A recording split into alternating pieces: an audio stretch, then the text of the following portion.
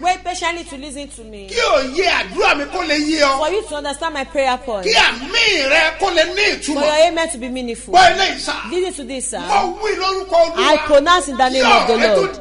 Before your case will be unchained, miracle will rise on your life. Think deeply. I said before that can be a disgrace. Before it become a havoc. Amen. Mercy will speak in your life. I stand as prophet. Before that reproach will come to you. Before people will know your reproach, I prophesy. Amen. Miracle will heal you. Amen. Miracle will wipe away the reproach. Take away the reproach. When the enemy read the Bahana, that was when our reproach was taken away. People must not hear your disgrace. They must not hear your reproach. Before people will hear you. Amen. Miracle will take away your reproach. I said before you become ashamed, before reproach will come, before they'll be mocking you around, before people will be talking about you in their table, before it becomes ashamed, miracle will visit you. Amen. Miracle will visit you. Miracle will visit you. Amen. Miracle will visit you. Can you sing this song? Lift up your hands. Tó dẹ́sí jẹ́ kánú rẹ̀ sọ̀rọ̀ lórí mi. Kó tó dẹ́sí jẹ́ kánú rẹ̀ sọ̀rọ̀ lórí mi. Àwọn tí mo wò lójú wọn ti káwú wọn kúrò nílẹ̀. Kó tó dẹ́sí jẹ́ kánú rẹ̀ sọ̀rọ̀ lórí mi. Kó tó dẹ́sí jẹ́ kánú rẹ̀ sọ̀rọ̀ lórí mi. Kó tó dẹ́sí jẹ́ kánú rẹ̀ sọ̀rọ̀ lórí mi. Àwọn tí mo wò lójú wọ́n ti kájú wọn kúrò nílẹ̀. Kó tó dẹ́sí jẹ́ kánú rẹ̀ sọ̀rọ̀ lórí mi. In the name of Jesus. Today, I prophesy. Before it becomes a shame, mercy will speak with you. Lift up your two hands. You talk to God and shout the name of Jesus words and talk to Him. Lord, wipe away my tears today. Wipe away my tears today. In Jesus' name. Holy Spirit, God, wipe away my tears today. In the name of Jesus. Wipe away my husband's tears today. Wipe away my younger ones, my parents' tears today. In the name of Jesus. Wipe away our tears. Jesus' name, call the name of Jesus once. Say by grace. Let my reproach be taken away. Jesus' name. Holy Spirit, God, take it by grace. Take away my reproach. Take away my husband and my children reproach by grace in the name of Jesus. Take away our reproach by grace in the name of Jesus. Jesus' name, my Lord. Lift up your hands. Tell it to God. Lord, settle my case with mercy. Settle my case with mercy. The name of Jesus. Settle my case with mercy.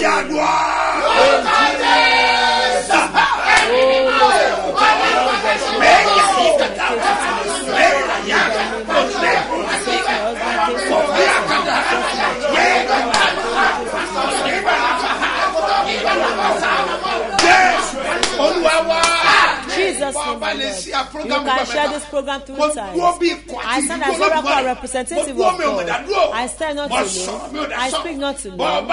You can say amen. I decree in the name of Jesus Christ of Nazareth, all disgrace in your life, every reproach, every shame, and mockery in the name of Jesus. Be raised, be raised, be raised, be raised, be raised, be raised, be raised. Amen. Be raised. The people, they are the one that helping you. They are the one that started the. You be calling them 3 times. They not pick up the phone again. They've taken up away your phone. You don't understand.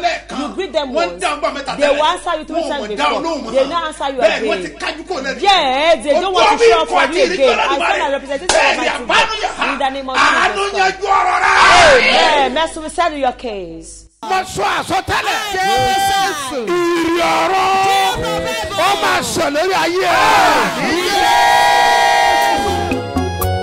Ìrì òwúrọ̀ kó máa ṣẹ lórí ayé mi. Ìrì òwúrọ̀ ọ̀pọ̀lọpọ̀ bá jáde lọ àwọn ẹni ìbùkún ló máa bá pàdé. Tóbi tí ẹ bá rìn sí lẹ́gbẹ̀ẹ́ ẹni tí ó máa ṣàánú yín lórí ìmọ̀ Jésù ó yẹ lọ pàdé.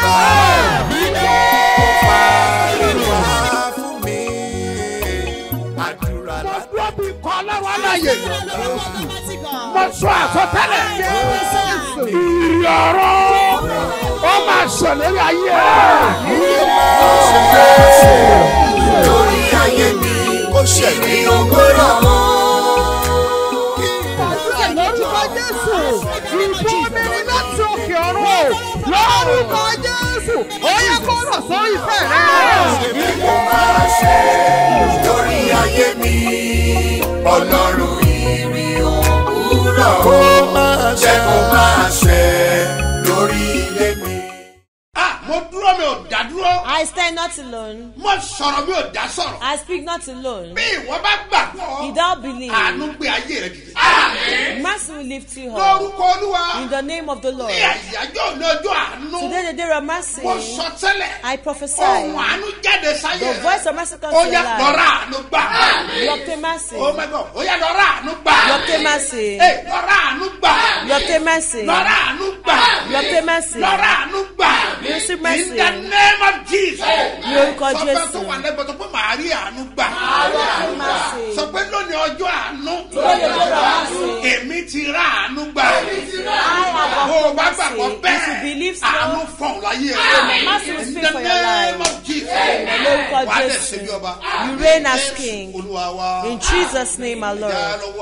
Let's check our memory verse. And book of James, chapter 1, verse 12. James, chapter 1, verse 12. That's our golden verse for this morning. He says that. Say after me. Blessed is the man that endureth temptation. For when he is tried, he shall receive the crown of life, which the Lord hath promised to them that love him. Second time. Blessed is the man that endureth temptation. For when he is tried, he shall receive the crown of life, which the Lord hath promised to them that love him. The third time, let's read together. 1, 2, go. Blessed is the man that endureth temptation, for when he is tried, he shall receive the crown of life, which the Lord hath promised to them that love him. Stretch your hands down. I speak in the name of the Lord. That crown of heaven of life, you and I will not miss it in Jesus' name. They just sing it. Wọ́n ní yóò kọ́lé adé ògo lọ́jọ́ náà. Èmi pẹ̀lú wọn o. Èmi pẹ̀lú wọn ni yóò dé adé ògo lọ́jọ́ náà. Adé ògo tí ọba ògo, adé ògo tí ra padà. Èmi pẹ̀lú wọn ni yóò dé adé ògo lọ́jọ́ náà. Bẹ́ẹ̀ni àbá wá sáyé. He won't come to the world. You come to the market. After you go back home. You and I came for somewhere. I'll go back. One day, you and I will go back home. There is no one that comes to the world that will not go back. There is no one that comes to the world that will not go back. That's the reason why whatsoever we do on life will later become a story. Even if you are rich, you are poor, you will leave this world. Even if you live on earth under Methuselah, you will later leave this world. If you whether you build house or not, you won't go with anything. Even if you have million, you have 3 years. Even you embezzle money nation, or you scandal it in to buy a nation, you have lived it all. Maybe it's a fool that wastes your money. Maybe it's a fool that wastes money. You do online, it's recorded. After your departure, they will talk about what you have done in life. I pray you and I will not be come to the world of vanity. Of the medicine. People celebrate anniversary. I pray for you in the name of the Lord. That created the heaven and the earth. This is a day of joy for you. The joy of your happiness. I pray. You never mean sorrow or bitterness. Your marriage will not be bitterness. Your payments will reign as so shall it be. Happy wedding anniversary. In the name of the Lord. Your payments all the people knocking at the door of celebration, drop what to say. I stand as a representative of Almighty God. Stand for your celebration. Amen. In the name of Jesus. People can delay one celebration. Once we see what you in the name of Jesus. You can say amen. In the name of Jesus. Stand for your celebration. One celebrate. One shall your joy pẹ̀lú ẹ. One shall your pẹ̀lú ẹ. One shall your pẹ̀lú ẹ. That's what the Lord says. He asked me to bless people for 7 days. I'm still blessing people. He said that you too will have testimony in Jesus. I speak in the name of Jesus. Christ of Nazareth. You have testimony in Jesus. Do you have your honey bread?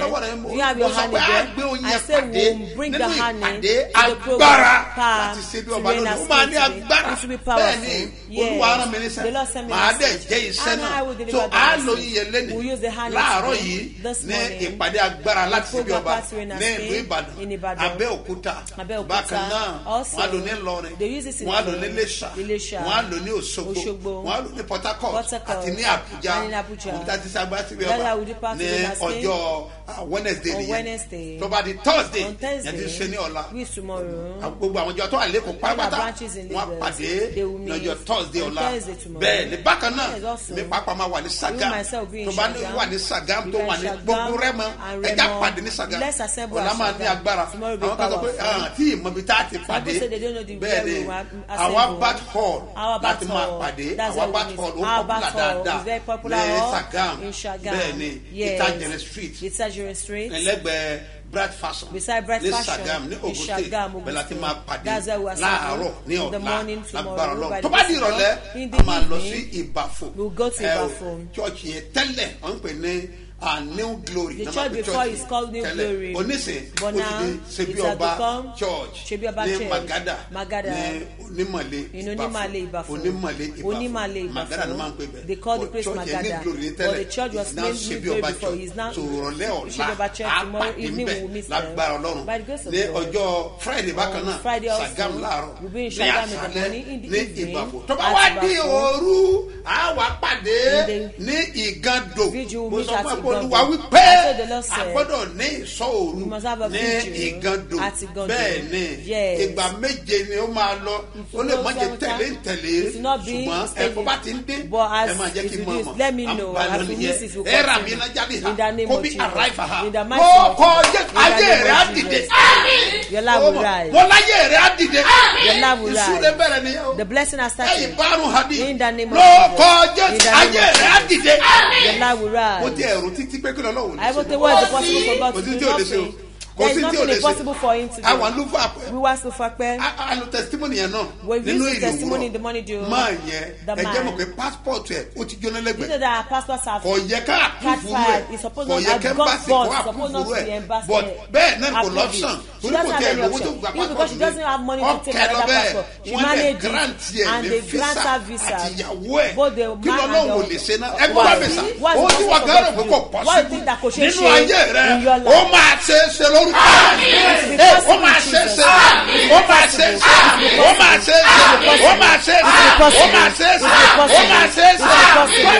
Listen to me. Hey, age is not a barrier. Ojori is not a barrier. Some people say they are rich before they are not rich again. Money can still come back. The man did this testimony. We was there and then. We use it in the money program. What does it say? Before he was rich, he has microfinance where he get more people money. He was older God and there was nothing again. He was now stressed. He has lost hope. Do you know that? It was our friend's daughter that introduced him. Our friend's daughter that introduced him to a business as God would do. God answered him. That was how he got $300,000. $300,000. That the man was 60. God answered him again. God said he will not be afflicted in this lifetime. All parents, in the name of Jesus. You don't spend your lifetime with affliction. Neither your day. You don't spend your day with affliction. You don't use your night for affliction. You don't use affliction with your money and day. In the name of Jesus. Oh, Wale Mandaika. What bad for his award? No, gorgeous. He said, I saw the light. Somebody said, yeah, you're talking about business or what? He one doesn't have business, but God can support you to take time. To take time is the one that will. Look at how you examine the Bible very well. Let us go to one side where determining very well. Go and check it from verse chapter 20. It's a blessing. It's blessing. What verse 4? It was so much I will just mention to you. There shall be the fruit of that body. You don't plant anything on fire. It's going to be fruitful. It's your servant that will bring out fruit. The one that is jobless can't do anything. It's your business or job that is your thing. You put on your hands in the name of Jesus. That your fruit of your God, the fruit of your hand will satisfy you. Enough for you. In the name of Jesus. In the mighty name of Jesus. In the name of Jesus.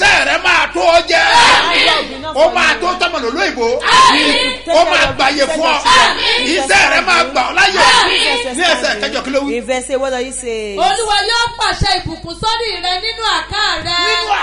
In your storehouses. We're talking about your bank account. The one that is jobless. Can they open an account and expecting money? You don't have any job you are doing. Hey, Allah can come.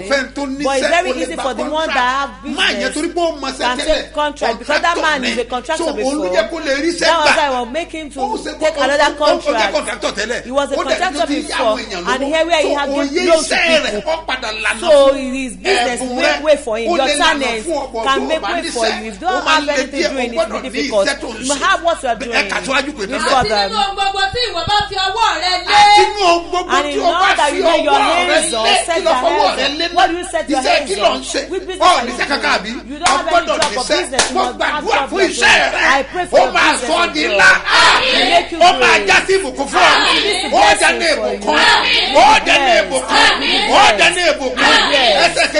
Yes, 12. Oh yes. If heaven shall the rain and there is no seed, it will later dry because it's grass or weed that will come up. You must do something. I pray for your job and your endeavors in the name of Jesus.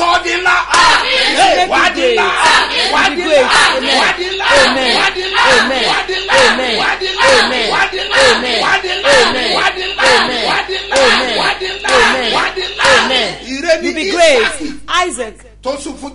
Bless Jacob. That enlarged his glory. His blessing.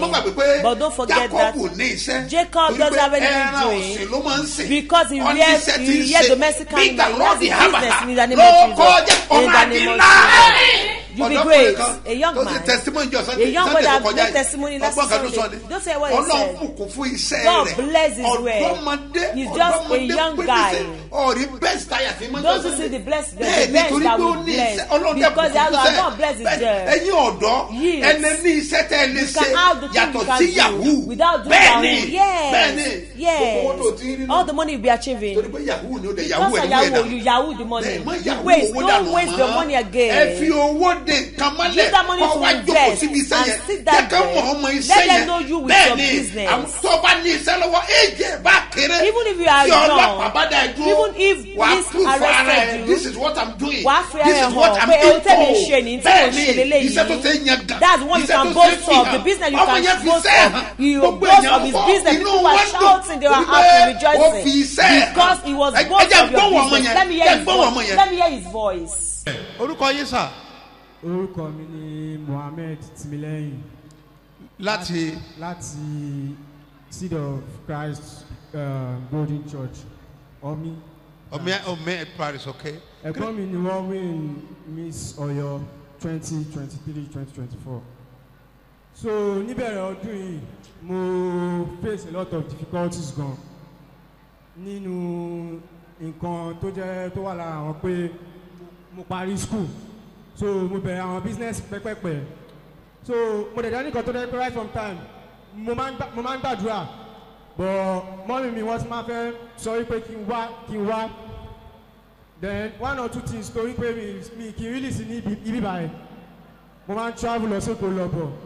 So bí mo yẹ bẹ̀rẹ̀ business real estate ó le fún mi gan mo dojúkọ àwọn difficulties gan tó affect mi gan.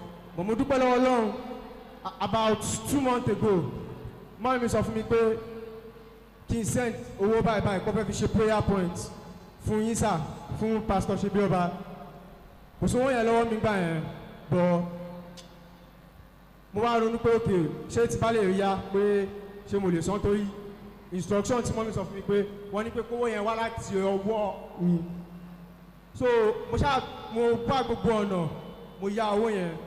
Mo dẹ̀ fi ṣe prayer point pé if God is God, I should come to this church for the first time to celebrate something because I was really looking for a good evidence mo wá ẹ̀rí tó dájú. Inú mi dẹ̀ dùn pé kò tó ọ̀sẹ̀ díẹ̀ lẹ́yìn ìgbà yẹn àwọn contract tí mo ti ń retí tó ti delay yàtọ̀ sí tàwọn tó tún gbá mi àwọn kan tún gbá mi wọ́n tún gbowó lọ́wọ́ mi. As at around March or April ó move me but mo kàn tún gbàdúrà náà ni mo dẹ̀ tún mo fi ẹ̀ṣọ́ sùn mo fi para so inú mi dùn kan pé Ọlọ́run wá bẹ̀rẹ̀ sí surprise me just few weeks after sending the money and after using it as a point of prayer and I thank God that as me being the first timer here I celebrate God in my life and I celebrate God in the life of every woman here. Pé Ọlọ́run tó ṣe ti tèmi ó máa ṣe ti tí yín ó dẹ̀ máa ṣe ti tàwọn ọmọ yín. Torí àjàtọ̀ sí contract tí mo gbà mo dúpẹ́ lọ́wọ́ Ọlọ́run pé mo fi tọ́jú mọ́mì mo lè fi ṣe nǹkan mèremère ní yàtọ̀ sí láìpẹ́ ẹ̀gbọ́n mi náà tí wọ́n win Miss Ọ̀yọ́ last year tọ́lẹ̀ gbé mọ́tò fún wọn Ọlọ́run náà tún surprise me with my own car key. Hallelujah. Ṣáwo. Hallelujah.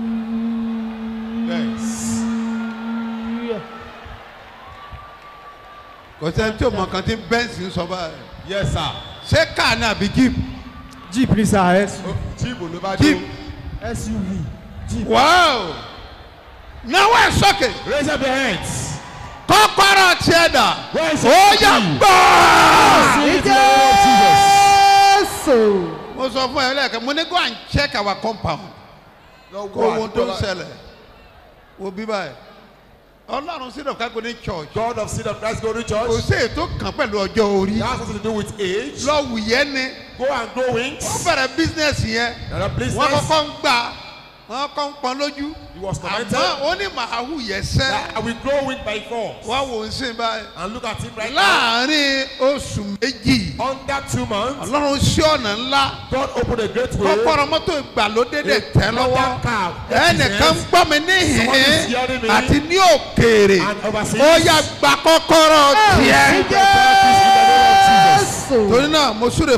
I bless you. O ní tako tó rà mẹ́. Àrà ẹ̀rà mi ló máa jẹ́.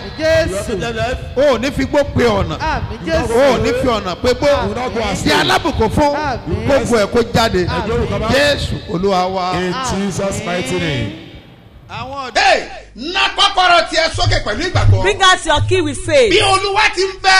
As the Lord leads tí ẹ̀mí rẹ̀ wà níwájú Olúwa ẹni tí èmi dúró gba kọ́kọ́rọ́ ayọ̀ tiẹ̀. Amen. Receive your key of joy. Amen.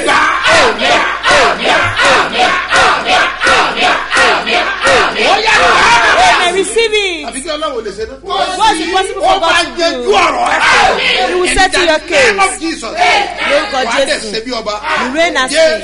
In Jesus' name, my Lord. I'd like to appreciate àwọn ènìyàn Ọlọ́run. We need to appreciate the children of God, the children of God, the men of God, the supporter of this ministry.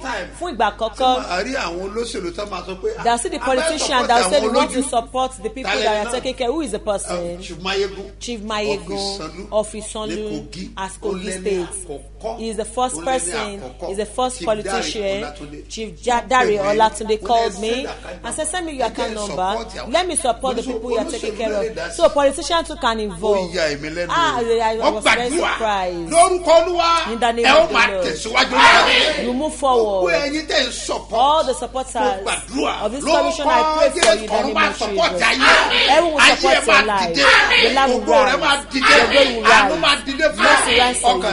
You have rest of mind. You reign as king. In Jesus' name, my Lord. In the name of the Lord, you obtain mercy. You obtain mercy. You obtain mercy.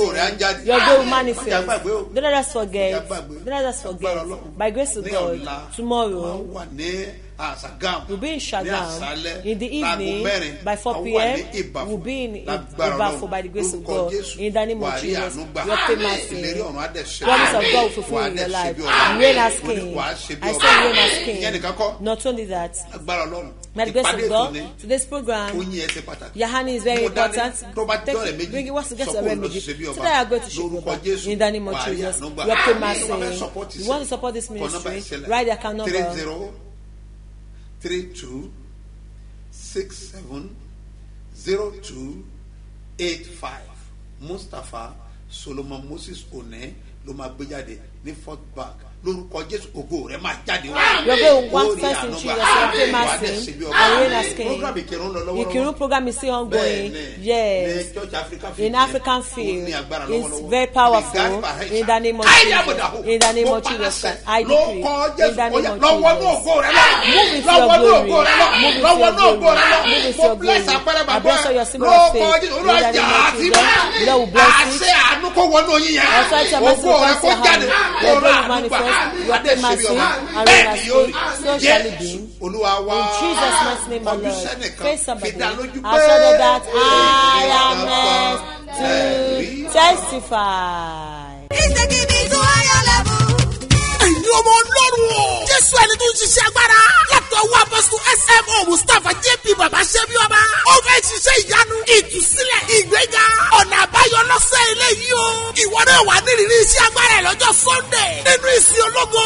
Láago 8 òwúrọ̀ sí 11 àbọ̀. Wá wo bí Ọlọ́run ṣe ń tú àwọn èèyàn rẹ̀ lẹ̀. Ọjọ́ Wednesday ní ìpàdé ẹ̀dùn àbájẹ̀mú yẹn. Agbára láti ṣe bí ọba. Aago 9 òwúrọ̀ sí 12 ní. Ọ̀pọ̀ àwọn èèyàn tí ìrètí ti pín fún mi àṣẹ ti balẹ̀ o. Wọ́n ti ń dáre rẹ̀ ṣe ní gbogbo ọ̀nà. Má jẹ́ kí iṣẹ́ àmì àti ìyanu tọ̀sẹ̀ yóò fowó náà rú. Darapọ̀ mọ́ àwọn ọmọ Ọlọ́run nínú ìjọ Seed of Christ Golden Church International. Láti ọ̀rẹ́ méjì express tàbí airport road. Ẹ sọ fún ọlọ́kadà pé ọjà Orísun bá rẹ̀ lọ níbi òbí. Ẹ sọ̀kalẹ̀ ní ṣẹ́bí ọba bus stop. Àṣẹ àtàgbàdà tó máa mú ọjà ń bí ọba. Ó máa bàlẹ́ ọ lórúkọ Jésù.